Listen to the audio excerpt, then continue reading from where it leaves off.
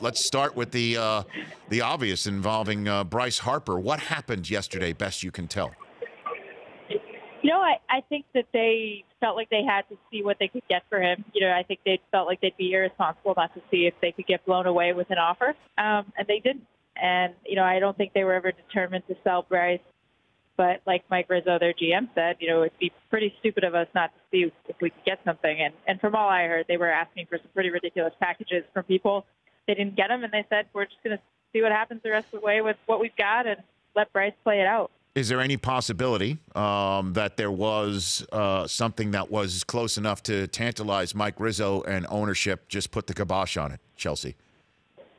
That's what we're still kind of trying to piece together. I don't get the sense that it got that close, but it might have. But they were definitely talking late into the night on Monday night, and then at some point Tuesday morning, Rizzo says, no, we're not going to do this. So maybe there was a moment in there where it got close. They kind of said, we can't pull this off. But, the sense I get is that the offers were never going to be quite enough. And, so they called Bryce and said, hey, you're staying. Well, I mean, you have to figure the offers would never get, close enough. And the fact that, you've got a guy represented by Scott Boras, and usually those clients do like to test the free agent market. So you're only renting him. And if you're only renting him, then, somebody like Rizzo can't turn around and trade a generational talent like Harper and say, we only could get this because he's a rental. I don't think Nationals fans who cheered at the home run derby would be able to swallow that. So I guess the ultimate question is why was there a listening tour at all, Chelsea? I think you had to.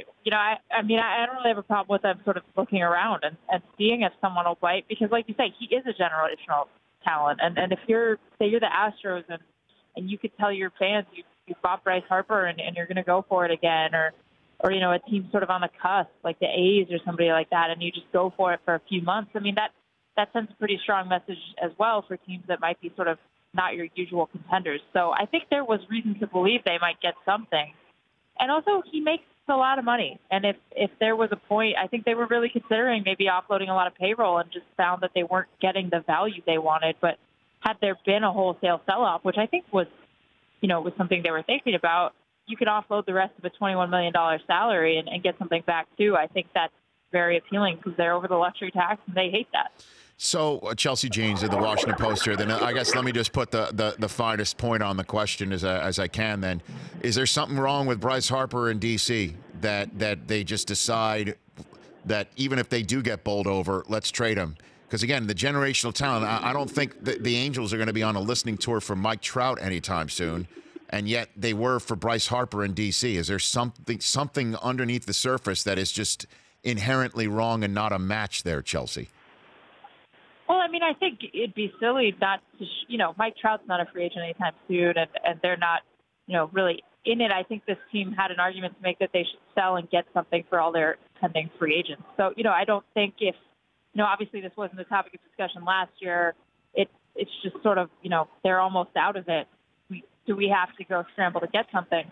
That being said, I do think there's sort of not a tension, but Bryce is a polarizing guy. I think this organization has really cleared the way for him to feel comfortable, and in so doing, even created some double standards. We saw Trey Turner get benched for not running something out. We saw Bryce get potentially talked to, if that. And, that's just one example that, people notice. People around the clubhouse notice. And I think this, they got the arbitration deal done with Bryce 2 years in advance. They didn't want to, have anything contentious happening this year. They just wanted him to get to free agency and give themselves a good chance to getting along when they're negotiating. So, I think he's somebody they really have to plan around and they maneuver around and they do a lot for. And so there is a tension there, but it's not, that, Mike Rizzo loves Bryce Harper. He has said that. He defends him to the death. Dave Martinez and Harper have a great relationship. But he's still Bryce Harper. He's the guy that everybody has an opinion on. And there's weight that comes with that. There's sort of responsibility on the part of an organization. And I think it wears sometimes. For somebody who's been around Bryce Harper for as long as you have, And nationally, you know, we see him. He wants to make baseball fun again. We see the video, you know, that I guess his brother put out of him using 2 hair dryers to blow his hair. We saw what he did at the home run derby. He is definitely one of the most recognizable names, faces. Who is he, though? Who is Bryce Harper, best you can tell?